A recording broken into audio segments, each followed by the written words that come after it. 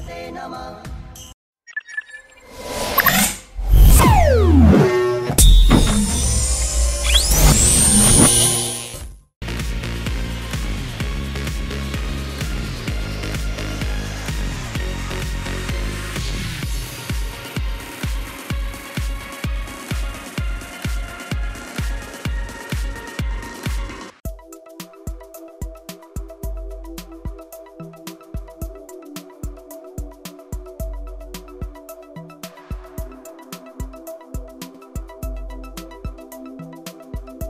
What are the requirements of RAM IC? It works with the two voltages. Okay, RAM IC always requires a 2 enable. Okay, it requires a 2 enable. So what we will do, we will go to our RAM IC PU5101. Okay, and check it's working. PU5101. Okay, this is the symmetry and this is the IC. Okay, now this is the RAM IC of this board 1.2. Okay, so DDR4. Now what we will do, we will check its power and enable. Okay, so pin number 11, 12 is VDD. Okay, we will check its VDD. Okay, 11 and 12. 15, 11 having 5 volt. Okay, 12 also having 5 volt. Okay, both supplies are there. Okay, now pin number 7 and pin number 8 is enable. S3 and S5 they mentioned. 5, 6, 7. This one is 7. 7 having no voltage. 7 having no voltage. Now pin number 8, 5, 6, 7, 8. 8 having voltage. Okay, pin number 8 having voltage means is this power VDD enable is coming, but this IC is unable to release the output. Now tell me, is this IC faulty or we will trace this line? Because see, pin number 7 doesn't having any voltage, but pin number 8 having voltage. What we will do? Huh? Why? Why do not try the pin number 7? See, I already told you na that see RAM IC works with the 2 enable. Okay, but right now one enable is coming now, so it should release the output with the one enable also. If one enable is okay, then it should release the output. But right now you see here, okay, 6, 7 doesn't having any supply. Pin number 8 having supply. Okay, means one enable is coming on the IC, but this IC is unable to release the output. So maybe the problem of the IC now also possible now. Yes, sir. And if you want to check the communication between the IO and the PCH, you can check that also. Okay, its IO number is location number is U91. What's the location number? Okay, I will search this on X240. It will take to the 2401. Okay, so in this board they are using a MEC. Okay, and if you want to check the S3 S4 line, see S4 is pin number 67. Okay, and where is the S3? S3, this one is S3, pin number 70. Okay, so pin number which one? 67. Okay, just check the communication, man. 67. Okay, 32, 64. Okay, I need where is the links? 32, 64, 65, 66, 67. See, 67 having a voltage means S4 is there. Okay, now about the S3, where is the S3? We have checked this one, pin number 70. Okay, so 65, 66, 67, see, S4 is also means communication in between IO and PCH is good.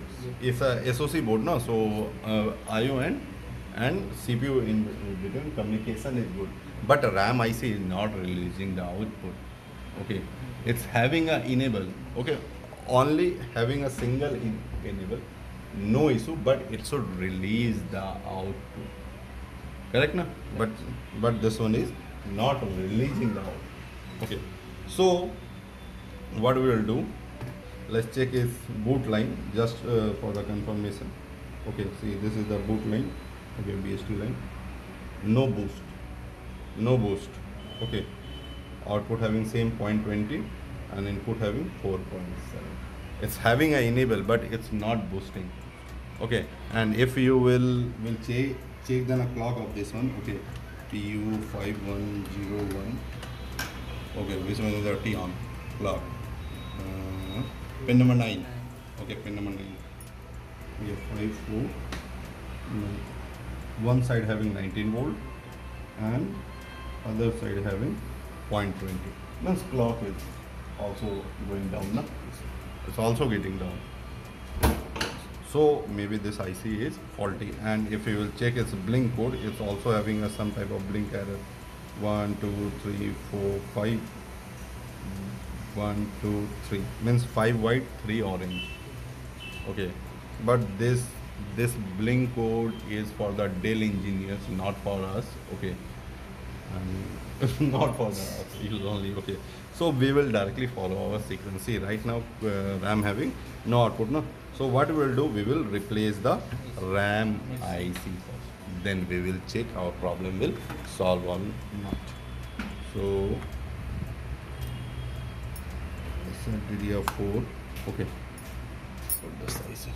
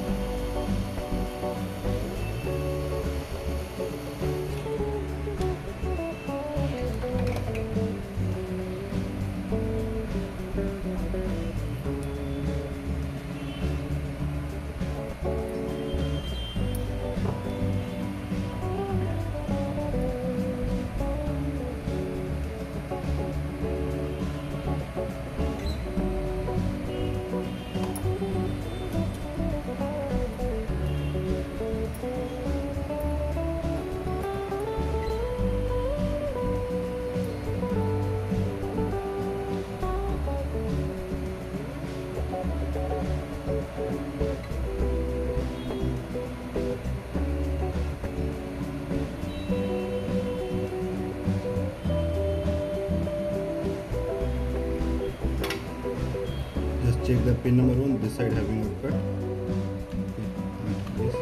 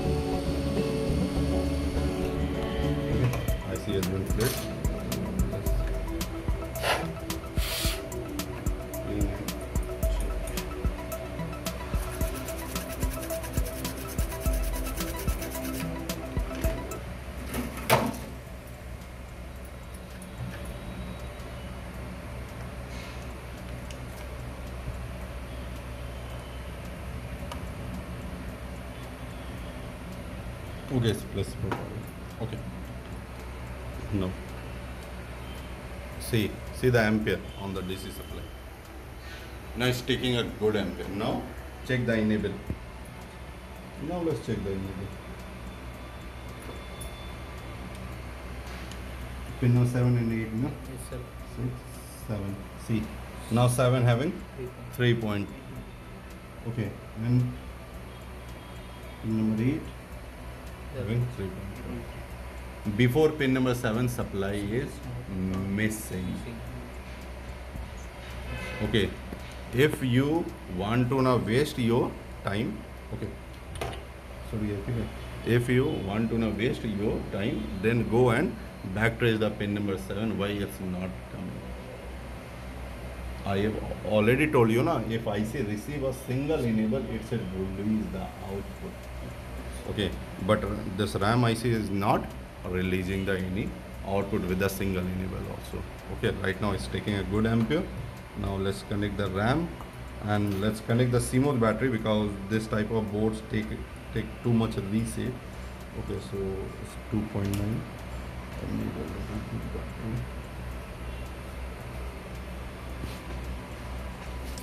All are 2.9 batteries. Okay, 3.1. This one 3.1. No issue. 3.1 is got. Now the RAM and the USB.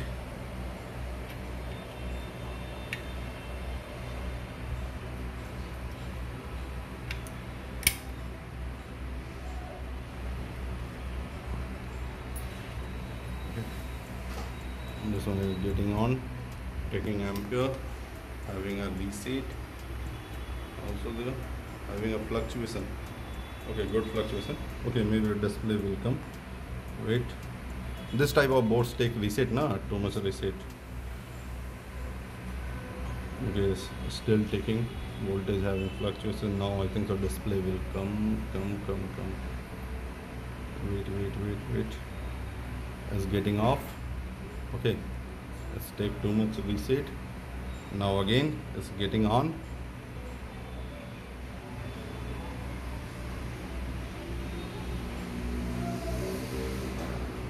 Display will come. Wait, we have to wait. Okay, now again it's taking a reset. And now again it's getting on. See the ampere now is going on 448. It constant there. And now display will come. You can see. No display still. Wait, how many times? Oh, okay, now it's having a display. It's having a display. It's blinking. Okay, now if you remove the adapter and reconnect, see this MBD will not get on directly, and you will see it's a standby ampage 0.18, and in this condition, this board, okay, if you will check the supply, 3 volt, 5 volt, 3 volt, 1.8 and 1.0. These are the before switch on supply. Now click the MBD on. See the ampere is taking. Okay, it's taking, having fluctuation. Now display will also come. Now it will not take a reset. Display will directly come after some time. Okay, just wait, display will come. See, display is there. Display is there. Okay, and it's displaying nearby 280 to 70. Let's give it the display. Okay, so this is the logic of checking. And again, if you want to now waste the time, go and backtrace the pin number 7, why it's not coming. Okay, so just follow the logic that you have learned. Okay, don't waste with the Patanjali experiments. Okay, and if you want to do a Patanjali experiment, it's your wish. Okay, now thank you for watching video. Okay.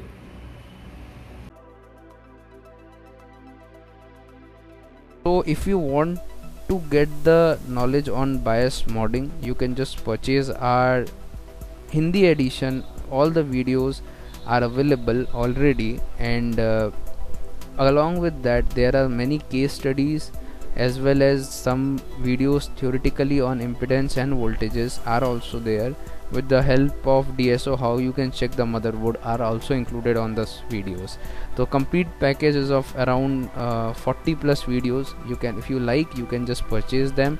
It is a full of knowledge. You can enjoy the videos, and it is 100% money back videos. Your money will not be wasted for that. So if you like to join our BIOS and schematics group, you can also contact us for joining that.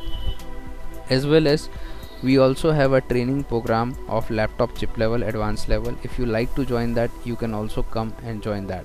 So thanks for watching Aditya 111 Triple T YouTube channel. If you like our channel, do hit the subscribe button, like, share and comment. Thanks a lot.